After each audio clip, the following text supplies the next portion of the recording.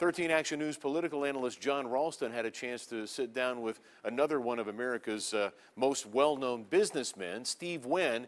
And in that 90-minute interview, they talked about a lot of things, including Wynn's thoughts on the people running for president.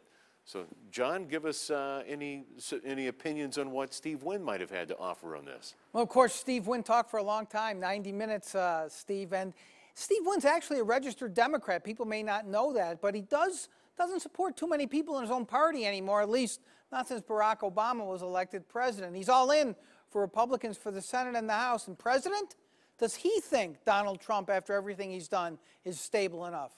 I asked him. The big criticism of Donald Trump is that he's just not ready. He's not stable enough. He doesn't know policy enough. You know the guy really well. Is he ready to be president? Oh, he's stable enough. Donald is a intelligent guy. There seems to be a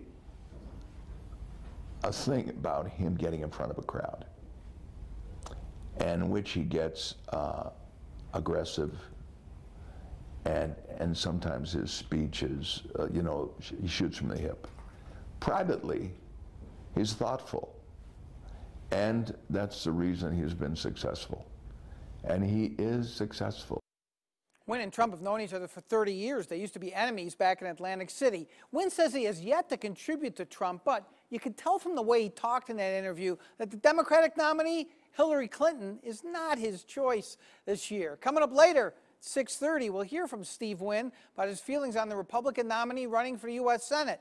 That would be Dr. Joe Heck, and we can tell you those are some very strong feelings Wynn has for him. That's coming up on 13 Action News Live at 6:30. In the meantime, you can watch more of that interview with Steve Wynn on our website, KTNV.com.